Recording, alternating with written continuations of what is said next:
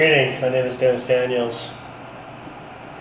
This is Edubuntu Linux Smart Updates. I haven't logged into my Edubuntu machine for a day or so, and lo and behold, I found some updates waiting for me. Let me show them to you here.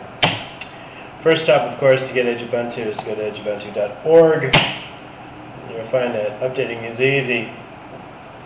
However, I do hope that Firefox 1.5 is in this mix. And the Edubuntu updates. Let's go take a look at it.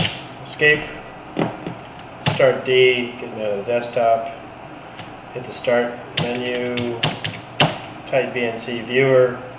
This is going to get us into our Edubuntu machine. You can see a new object has appeared in my sys tray. It's right there. New connection. 254.2 is my Edubuntu machine. Go ahead and click OK. Hey, look at there. Pop right up. So, let's go to the update machine. I'm not even sure what this is. Let's go ahead and show update. I'm not sure what it is, what those updates are. Again, I hope it's Firefox. Here's my password. You, of course, can't see it. I had trouble remembering it there for a moment.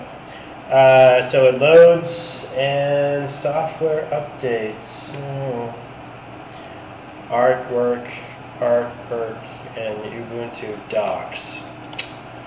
Not very exciting, frankly. But we'll go ahead, because it's here, we'll go ahead and load them up. Click install. We'll run the Synaptic Package Manager after this, because this looks suspiciously just like an Ubuntu thing, an Edubuntu thing, as opposed to the more bleeding edge. 2 hours? What the heck is it downloading? Oh, there we go. 1 minute 17 seconds. I'm still not sure what it is that we're downloading. Artwork, themes and artwork, splash, and the quick guide.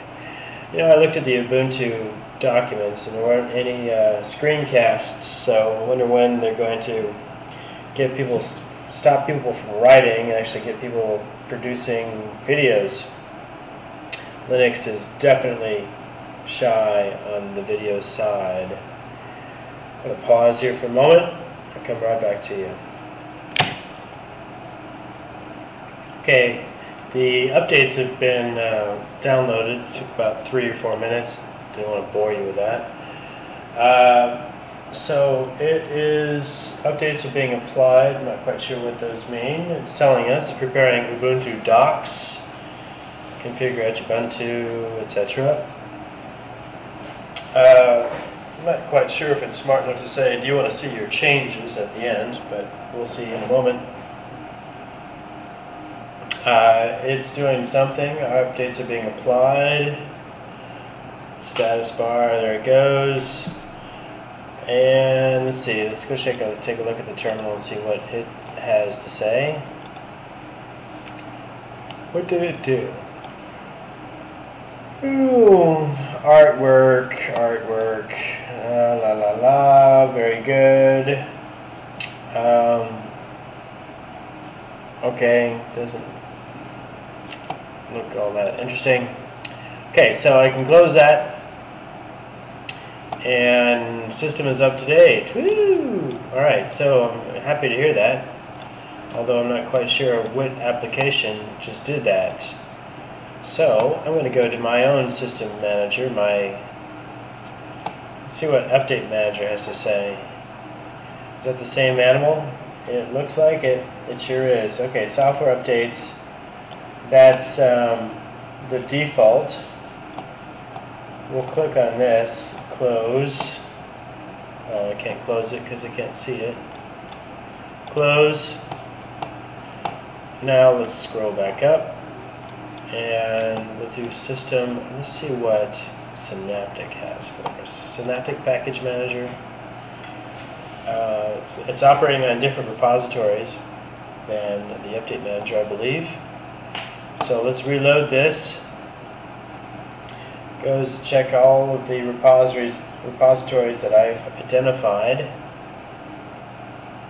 and it's downloading the files, and you can see that I've got a few more packages in here. In fact, 18 packages, more than the Ubuntu people want or are releasing. So mark all updates and see if there's anything. Nothing. Darn it. Let's see if anybody's got Firefox updated yet. Firefox. This is a problem with the Debian people, the Debian crowd. They're usually at the bottom end of the bleeding edge.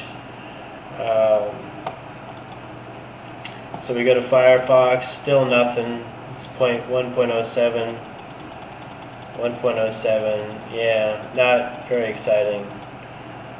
So, let's actually do a search. Zine just posted a new patch. Let's see if they've got Zine.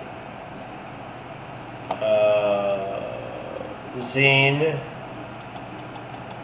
XDMX, X11, Totem Zine, Totem G Streamer. I don't know what Totem is. Let's check on it. Play any zine supported file, LIRC, full screen, Zinorama, full screen, full keyboard. Okay, now does that mean zine's installed? No. Doesn't look like it. Totem Zine, Totem, open box. Maybe Totem is Debian's response. Not sure. Anyway, I've shown you how the package manager or the update manager works. It's nice. It's not that exciting, and unfortunately 1.5 is not in the mix. Do your own screencast, people, particularly for Linux, because there's nothing for Linux screencasting. Record what you're doing. Let's make the world a smarter place by getting people to use smarter software. Share the wealth and publish your own screencasts.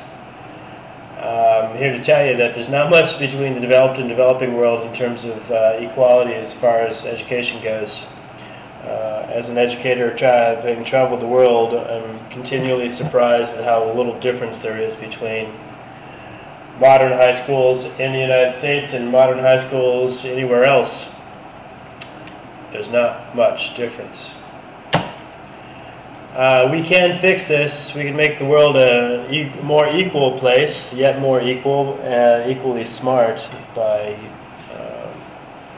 participating in the community, by building our own LTSP networks in the business, the home, school, community center, retirement community, wherever. LTSP.org is your first stop. I want to thank you. Again, my name is Dennis Daniels, and if this is up to you or anyone you know, please send me an email. Thank you, and happy computing.